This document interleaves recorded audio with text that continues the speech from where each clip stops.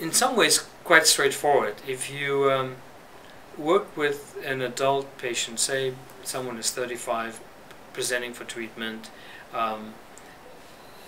90% of the time that person, if he or she is 35, would have been ill for at least 15, if not 20 years, because anorexia nervosa almost always onsets in mid-teens. So here's someone who's 35, she's been unwell for a good 2 decades. And I just mentioned earlier that there are no treatment studies that would guide us in terms of what would be a good treatment approach for this particular patient population or for this particular individual. So a lot of that would be improvising and you know, putting a treatment package together on a case-by-case basis that is mostly driven by clinician intuition rather than hard data. So that's the first major stumbling block when you treat an adult patient with an eating disorder. The second major stumbling block is that I also mentioned earlier that most of our patients are highly ambivalent about seeking out treatment. And here's someone who's been ill for 20 years, probably has been in treatment before and has become quite treatment resistant, and probably presents to your office for treatment in part because they've been coerced by a family member, by a friend, a spouse, or a partner. It's very infrequently that that person very willingly arrives at your door and goes, I need treatment, I need it now, let's get going. That just doesn't happen. So you constantly have to figure out, so what am I doing here? And you're doing it in an atmosphere where if you were to, say, push weight gain, which is inevitable because you cannot recover without weight gain if you have anorexia, you might very well push the patient out the door because they get so frightened by the prospect. So it's that delicate balance between how you maintain this person in treatment and how do you push not too much in the area of weight gain. So you can see it's sort of a tap dance to move the process forward, and the outcomes are usually pretty guarded at best. But when it comes to adolescents, they are equally ambivalent, if not downright unwilling to engage in treatment. But as you can imagine, the 35-year-old versus the 15-year-old, the 15-year-old has been ill for a couple of months. And it's almost always a little easier to intervene with someone who hasn't been ill that long. Secondly, that 15-year-old will probably be just as ambivalent or unwilling to engage in treatment as the 35-year-old, but whereas the 35-year-old has to arrive on her own accord and will really have to pluck up all the courage to get herself to your office, the 15-year-old is driven here by her parents.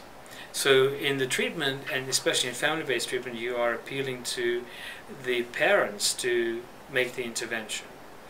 In other words, to help restore the adolescent's weight and put them back on track with adolescent development. And by the time the parents have succeeded in that task, the way in which the adolescent is thinking about herself and her illness really has changed, because a lot of those thoughts and feelings about not wanting to engage in treatment and being very ambivalent are the side effects of starvation. And so if you get the parents to reverse the starvation, then you actually have someone that you can talk to relatively soon in treatment. And you still have the parents who are the ones who have the leverage in terms of keeping that person in treatment. And you have a treatment that actually has proven efficacy. So altogether, that package is a little easier to manage, if you like, in adolescents than would be the case in adults. How about research into what causes an eating disorder, or what doesn't cause an eating disorder, as it may be? That's a quick and easy one. Yeah. We don't know, and it sounds like a cop-out for a very good question, but we really just do not know what the causes of eating disorders are.